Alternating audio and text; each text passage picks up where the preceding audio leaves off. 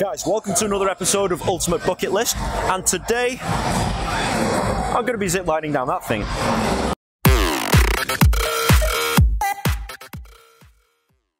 Freemont Street, downtown Las Vegas. Now, when most people think of Las Vegas, they think of all the fancy casinos on the Strip. What they don't realize is that the real Las Vegas is actually here. And it starts here on Freemont Street. Now, Freemont Street is home to the original Las Vegas casinos. And when you walk down Freemont Street, you'll find that it's pretty much a little bit of a nostalgia trip.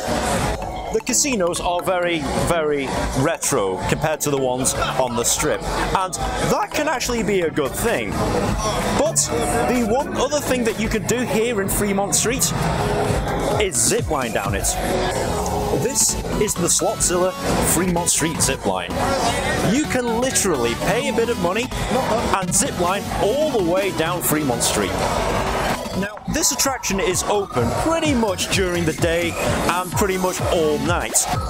Now guys, I actually did this last night. I'll show you the footage of it shortly, but let me tell you something. You absolutely have to add this to your bucket list. Now, word of warning guys, buy your tickets in advance, otherwise you'll be stuck in a queue just like this. But once you've finished queuing and got your ticket, you get harnessed up, you climb a hell of a lot of stairs, and then they strap you to your zip line. Now admittedly guys, I tried to put a GoPro on, but they found out and unfortunately you're not allowed to take your own GoPros on. So you're going to have to make do with all of this footage that I've recorded of other people doing it. Nevertheless, take a look at what you can do. You get to zip down Fremont Street with the lights, the music, the people below you, and oh my god, I'm not kidding, you have to do this.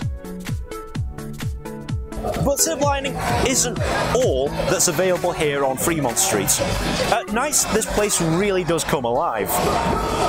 Music concerts are pretty much held everywhere on Fremont Street. It's a good show, it's a free show.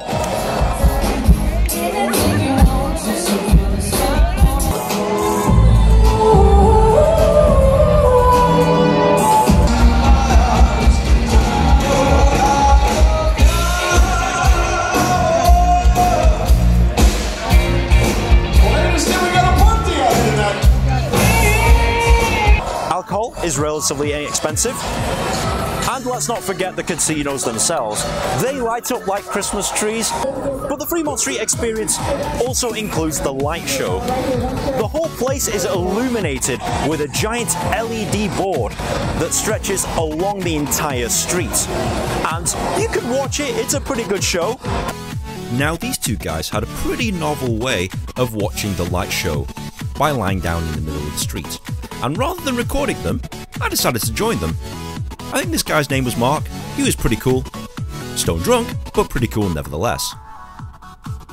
In Vegas, you'll find your typical Vegas showgirls, your typical Playboy bunny girls, and girls with a rather questionable dress sense. This guy wants you to kick him in the nuts. Something for everyone, I guess. But overall, everything that's cool about Vegas, you'll find here in downtown Las Vegas on Fremont Street. Okay, Nin, I want to add this to my bucket list. What do I do? Well, firstly, you need to come here to Fremont Street, which is in downtown Las Vegas. It's not on the Strip, and you might have to either get a car or get the Deuce bus, which is what I did, up here into downtown. The cost of the attraction, well, it all depends on which way you want to do it. You can either do it sitting down, which will cost you about $25, or you can do it Superman style, and it actually lasts a bit longer. You get a longer distance, but that's $45. If you want a video clip of this will also run you about $45. So if you do want it recorded, either pay the money or get somebody to record it for you from ground level. But guys, I hope you've seen roughly what it's like to zip line down Fremont Street at night, and I highly recommend that you add this to your bucket list if you do come here to Las Vegas. If you have enjoyed this episode, please be sure to like, share and subscribe. Comment on the comment section below, and if you want to tweet at me, that's my Twitter handle. Please give me some tweets, give me some ideas for other bucket list ideas, you know. If I do decide to do them, if I get enough suggestions, then yeah, sure, why not? I'll do it. So guys, thank you very much for tuning in to another episode, and we'll see you in the next one. Hey, I'm Skinny Albert. How come they never talked about Skinny Albert and they always talked about Fat Albert? I know why. Because he was selling diabetes.